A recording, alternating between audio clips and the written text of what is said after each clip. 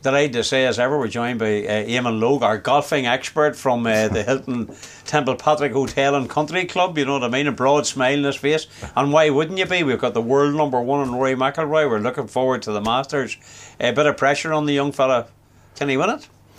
Adrian, there's absolutely no doubt. He is, as Jordan Spieth mentioned in the last tournament, Rory is the man that they're all chasing. He's the guy that they're all aspiring to beat every time they turn it up. It's a bit like the Tiger factor.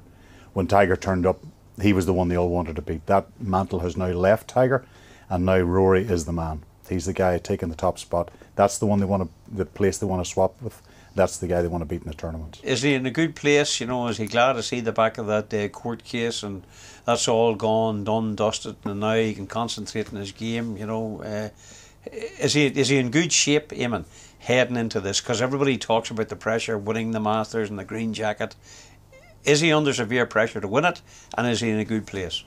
He's not. I wouldn't think it's pressure. I think from the Middle East swing when he went there and really just dominated over in Dubai, he looked phenomenal. He goes there for his 2-week warm-up session, his practice session after the Christmas layoff, and he, by all accounts, Justin Parsons, based there, said he has never seen him swing in the club as well. It's the Grand Slam. That will be the only thing that will be in Rory's way if he gets in his own way, thinking I can be the third, fourth player in history to win the Grand Slam, to hold all titles at one time.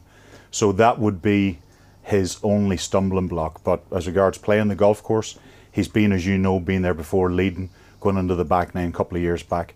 And on present form, obviously didn't show well in the Arnold Palmer, but I would say after that little break, a little bit of rest, he'll be back fine-tuned again and ready to go. Now, I know this might sound like a stupid question because he is world #1, but you know what I'm saying when I ask you, how good is he? Oh, it's when you see him in real life and you see him hitting shots, there isn't anybody that would touch him. The absolute flow, the completely uncomplicated, but yet this golf ball comes out of the club face and it's actually screaming for help when it leaves there. And it's just the pure finesse, the balance, the flow. That's the swing. They all try to copy. It's born of natural talent. It's not a taught swing. Michael would have had very little to do with Rory when he was growing up. A little bit of changes here, there, grip-wise that he would tell you about. But it's just one of those God-given things that Rory is so fortunate to be the man. And obviously, being from Northern Ireland helps an incredible deal for us.